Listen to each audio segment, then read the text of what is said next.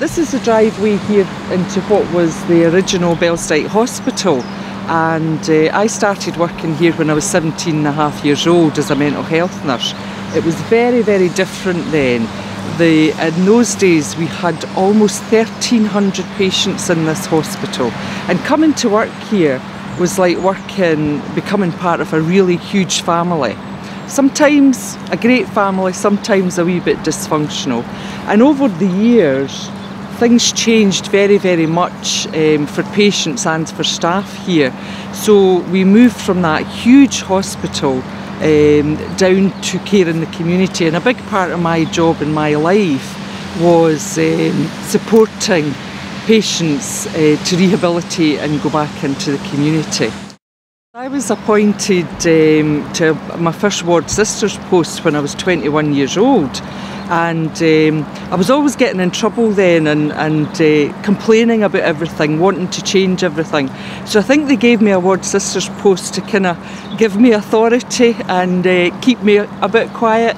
There was a lot of fun in those days in the nurses' homes as a young student nurse, and also a lot of restrictions on us. But so for instance, you were never ever allowed boys in your room, and any visitors had to be left the nurse's home by 10 o'clock at night, and the doors were locked at 11, and if you arrived after 11 you were recorded in the late book and reported to the matron. So I was in front of the matron several times as a student nurse for being out too late and having friends in my room and all sorts, so lots of stuff like that. But things that we look back on now and think, oh, how different was it then? I moved into organisational development mainly as it was a journey between developing and educating nurses into becoming interested in developing teams in the organisation.